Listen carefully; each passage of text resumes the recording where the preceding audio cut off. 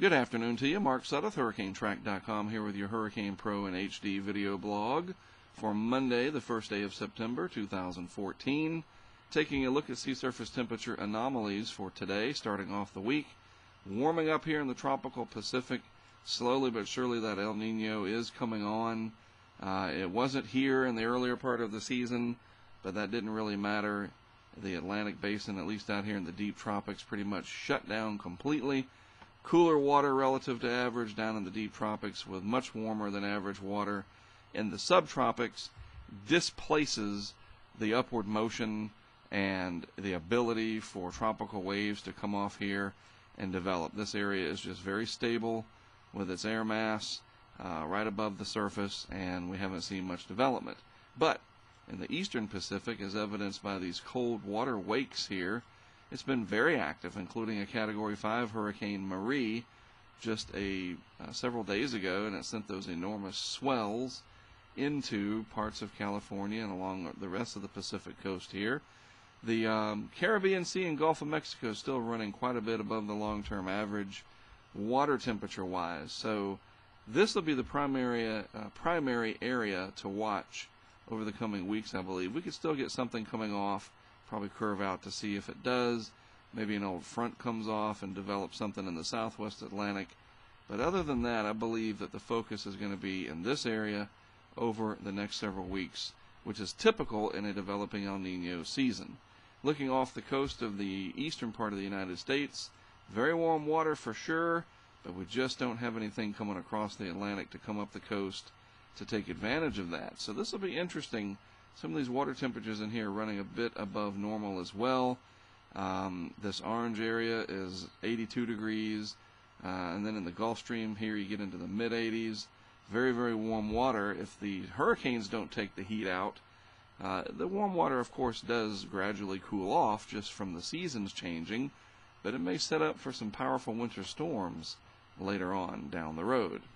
Getting ahead of ourselves, right? The tropical cyclone heat potential map here, you can see that very, very warm water right off the southeast coast there. Kind of unusual to have that much deep warm water. In the Gulf of Mexico, very warm as well. Caribbean is the warmest in the western hemisphere as far as the upper ocean heat content. So our system that we're watching, Invest area, 99L, center of circulation probably in here somewhere. Hurricane hunters have departed Mississippi. They'll go down here and check it out. And we'll hear more from the National Hurricane Center later today. It does look like a tropical depression will try to form out of this and move off in the general direction, maybe near Tampico, plus or minus 50 miles. So keep an eye on that. The NRL Navy site here from, I guess it's the Monterey site. This is the Tropical Cyclone Formation Alert area. And it looks like something will get going in the Bay of Campeche, and as I mentioned, more than likely heading off near Tampico, Mexico, and vicinity. The model plots agree with that. This is from our partner site, Hurricane Analytics, and it comes across the Bay of Campeche. No threat to Texas, which is right up here. Maybe some onshore flow bringing in an increase in moisture, but that's just about the extent of it. Water temperatures in the Gulf, very, very warm once you get away from the southeast Bay of Campeche. I mean, they're still really warm down here, don't get me wrong, but this is even warmer along the path towards the eventual landfall area, 30 degrees Celsius, and then these orange areas are mustard color, whatever, 31 degrees Celsius. We're talking 86, 87, 88 degree water. Very, very, very warm. So the global forecast system, the GFS, showing 24 hours out. There's the tropical system developing as it moves away from the Yucatan, heading towards somewhere near Tampico at 36 hours. Another system developing in the Pacific as this closes in on a possible landfall in and around Tampico area. Finally, on Wednesday morning, 8 a.m. Eastern Time, this should be inland or close to it, in and around the Tampico area. Strong onshore flow, especially to the north. A little bit of a storm surge, rough seas, squally weather, maybe tropical storm conditions, but a lot of very heavy rain here along the coast and just inland. You get a pretty good terrain rise just inland from the coast, so the threat of flash flooding and mudslides could be an issue. Looking out in time, the GFS upward motion chart unfavorable now, unfavorable 5 days from now, 10 days a little less unfavorable.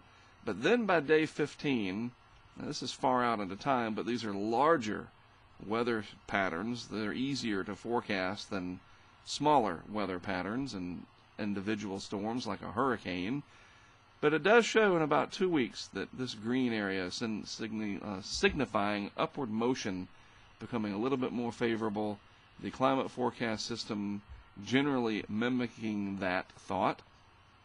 This is the current time frame. We'll go out to 5 days unfavorable, 10 days a little bit more favorable in the Western Caribbean, and then even more so throughout the rest of the month of September, so that maybe once we get past about the 15th of September here, things become a lot more interesting in the Western Caribbean and the Gulf of Mexico region, the climate forecast system agreeing with the GFS that that would be the place to watch. And that goes part and parcel with what we would normally look for after about the mid part of the month. The Western Caribbean and the Gulf becomes the area to monitor. Anyway, climatologically speaking. So we'll keep our eyes on 99L. Of course, you can track it if it becomes a named anything, depression, storm, or probably not going to be a hurricane, but you can track whatever it does form into right along there in your app, Hurricane Pro in HD, and any satellite and radar from the area. Other information, of course, readily available. Very nice to have. Well, that is it from me for today. Enjoy the rest of your Monday. Thanks for tuning in as always. I am Mark Sudduth for HurricaneTrack.com. Always a privilege and an honor to produce these videos for you on Hurricane Pro in HD. And I'll talk to you later in the week as we track what 99L eventually turns into.